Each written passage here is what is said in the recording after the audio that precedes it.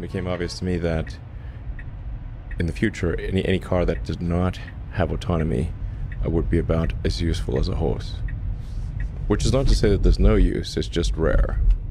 This is the SummerLake Report.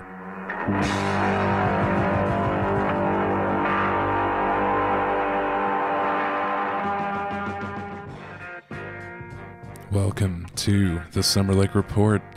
We got a great video today. We are in a Tesla Model 3. We're going to test the autopilot on some Las Vegas side streets.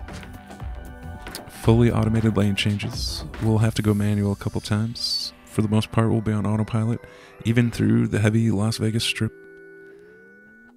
So sit back, relax, enjoy the sounds of autonomy. First, let's see what Elon has to say about the autopilot.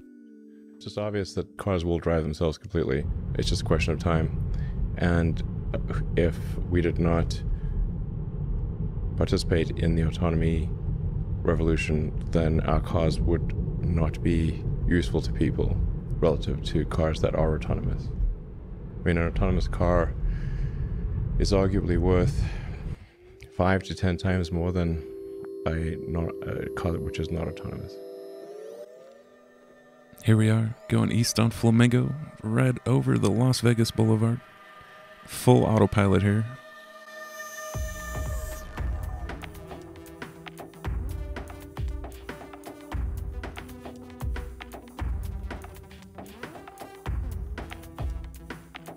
As you can see, very dynamic environment going over Las Vegas Boulevard, a lot of traffic.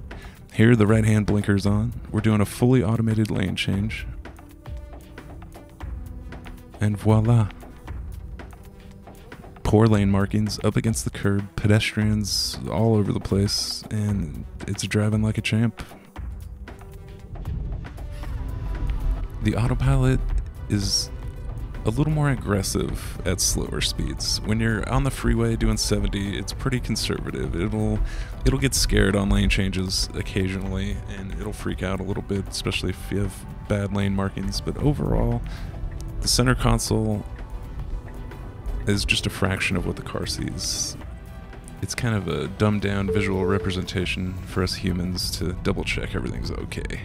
The whole point of the display is to provide a health check on the vehicle's perception of reality. So the vehicle's taking in information from a bunch of sensors, primarily cameras, but also radar and ultrasonics, GPS, and so forth. And then that information is then rendered into vector space, and that, you know, with a bunch of objects with properties like lane lines and traffic lights and other cars, and then in vector space that is re-rendered onto a display, so you can confirm whether the car knows what's going on or not by looking out the window.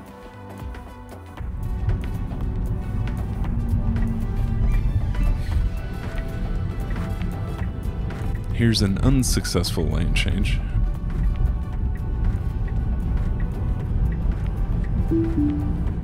There's the disconnect.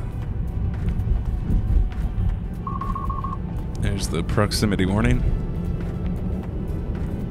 There's the second car that crept over into the middle lane that killed the lane change. It was not one but two cars that followed each other into the center lane to kind of get past the traffic there. The autopilot sensed it, the radar picked it up, immediately canceled the lane change.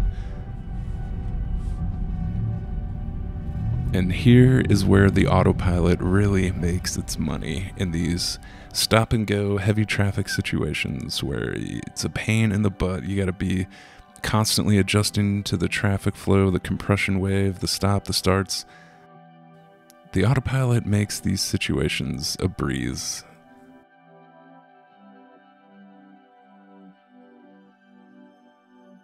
You can feel the car getting smarter almost week by week with every update, with every download. It's learning. Every successful lane change, it goes into that network, it goes into that database.